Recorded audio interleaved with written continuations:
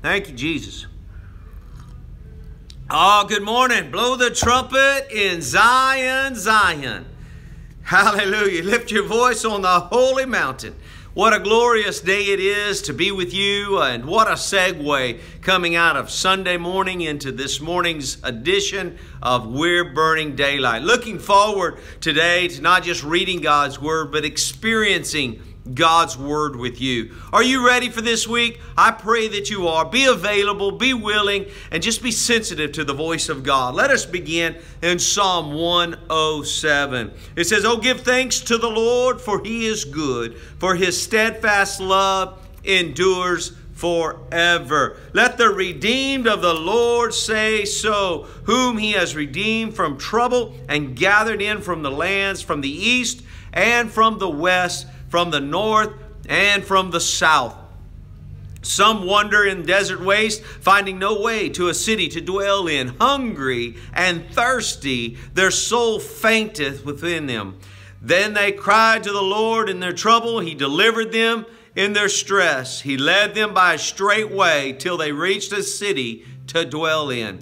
Let them thank the Lord for His steadfast love, for His wondrous works to the children of man. He satisfies the longing soul, and the hungry soul He fills with good things. Some sat in darkness and in shadow of death, prisoners in affliction and in irons. For they had rebelled against the words of the Lord and spurned the counsel of the Most High. So He bowed their hearts down with hard labor. They fell down with none to help. Then they cried to the Lord in their trouble, and He delivered them from their distress. He brought them out of darkness and the shadow of death, and burst their bonds apart. Let them thank the Lord for His steadfast love, for His wondrous works to the children of man. For He shatters the doors of the bronze and cuts in two the bars of iron. Some were fools through their sinful ways, and because of their iniquity suffer affliction. He loathed any kind of food, and they drew near to the gates of death. Then they cried to the Lord in their trouble, and He delivered them from their distress. And He sent out His word and healed them and delivered them from their destruction. Let them thank the Lord for His steadfast love, for His wondrous works to the children of man.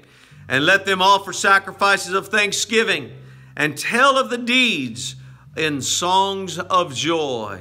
Some went down to the sea in ships, doing business on the great waters, and they saw the deeds of the Lord, His wondrous works in the deep. For He commanded and raised the stormy wind, which lifted up the waves in the sea.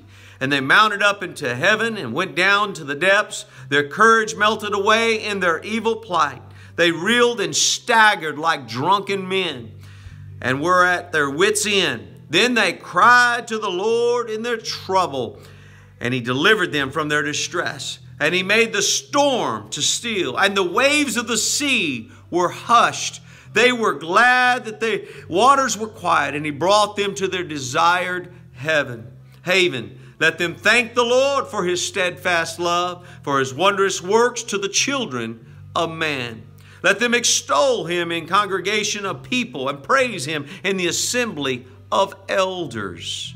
He turns rivers into a desert, springs of water into a thirsty ground, a fruitful land into a salty waste, because of the evil of the inhabitants. He turns the desert into pools of water, and parched land into springs of water. And there He lets the hungry dwell, and they establish a city to live in, and sow fields and plant vineyards and get a fruitful yield. By His blessings they multiply greatly, and He does not let their livestock diminish. Amen. When they are diminished and brought low, through oppression and evil and sorrow, He pours contempt on princes and make them wander in trackless waste. And He raises up the needy out of affliction and makes their families like flocks. And the upright see it and are glad, and all wickedness shuts its mouth. Whosoever is wise, let him attend to these things, and let them consider the steadfast love of the Lord. Amen. Move over into Micah chapter 5 and say, hang on one moment here. That's so good. That's so good. Now muster your troops, O daughter of troops. Siege is laid against us, and with a rod like strike the judge of Israel on the cheek. But you, O Bethlehem, Ephrath, who are too little to among the clans of Judah, from you shall come forth for me one who is to be ruler in Israel, whose coming forth is from of old, from ancient days. Therefore he shall give up until the time, and when she who is in labor has given birth, then the rest of his brothers shall return to the people of Israel. And he shall stand and shepherd his flock in the strength of the Lord, in the majesty of the name of the Lord of God. And then they shall dwell secure, for he shall be great, and the ends of the earth, and he shall be their peace. When the Assyrian come into our land and treads in our palaces, then we will raise up against him 7 shepherds, 8 princes of men, and they shall shepherd the land of Assyria with sword, and the land of Nimrod at its entrance. And he shall deliver us from the Assyrian when he comes into our land and treads within our border. Then the remnant of Jacob shall be in the midst of my peoples, like dew from the Lord, like showers on the grass, which delay not for a man.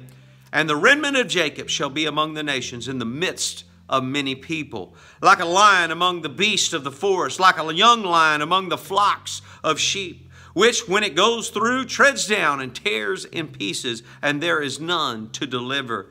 Your hand shall be lifted up over your adversaries, and all your enemies shall be cut off. And in that day, declares the Lord, I will cut off your horses from among you, and will destroy your chariots, and will cut off the cities of your land, and throw down all your strongholds. And I will cut off your sorceries from your hand, and you shall have no more tellers of fortune. And I will cut off your carved images and your pillars from among you, and you shall bow down no more to the work of your hands. And I will root out your Asherah image from among you, and destroy your cities. And in anger and wrath I will execute vengeance on the nations that did not obey. Let's take one more portion of reading, and let's pick this up in John, the Gospel of John, chapter 11, talking about the death of Lazarus. Together we read, Now a certain man was ill, Lazarus of Bethany, the village of Mary and his sister Martha. It was Mary who anointed the Lord with ointment and wiped his feet with her hair, and whose brother Lazarus was ill. So the sisters sent to him, saying, Lord, in whom we love is ill. And when Jesus heard it, he said, The illness does not lead to death, for it is the glory of God, so that the Son of Man may be glorified through it. Now Jesus loved Martha and her sister Lazarus, and Lazarus. So when he heard that Lazarus was ill, he stayed 2 days longer in the place which he was. Then after he said to his disciples, Let us go to Judea again. The disciples said to him, Rabbi, the Jews were just now seeking to stone you, and you're going there again? Jesus answered, Are there now 12 hours in a day? If anyone walks in the day, he does not stumble, because he sees the light of the world.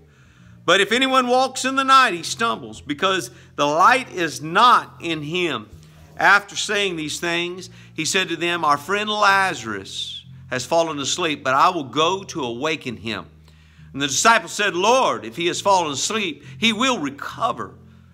Now Jesus had spoken of his death, but they thought that he meant that he was taking rest and sleep. Then Jesus told them plainly, Lazarus has died. And for your sake I am glad that I was not there, so that you may believe. But let us go to him.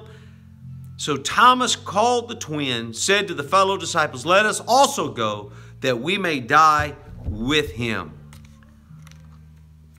We want to look in today's reading in our devotion, the power of thanks. And together we read, the psalmist pleaded as we read, Oh, that man would give thanks to the Lord for his goodness. Verse 8 of chapter 107. As with many of God's instruction, giving thanks pleases him, while it also satisfies us. A beautiful mystery in our faith is that the fulfillment and satisfaction are directly tied to the word obedience. The more we worship and give thanks, the more God satisfies our souls. Giving thanks may please the receiver, but it also satisfies the giver. It is important for us to learn the discipline of thanksgiving. We thank God in pleasant situations, and we thank Him in adverse situations. Taking 3 points today. 1, thanks for being hungry. Thanks for being little. And thanks for being sick. Let's take the first. Thanks for being hungry. It is a gift of God to experience hunger. Fasting reminds us that only Jesus can satisfy. Daily bread for our bodies remind us that only the bread of heaven can feed us till we want no more. Psalm 107:9.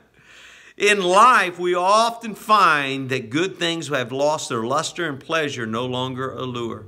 This is the gift of God, a message we should receive with thanks.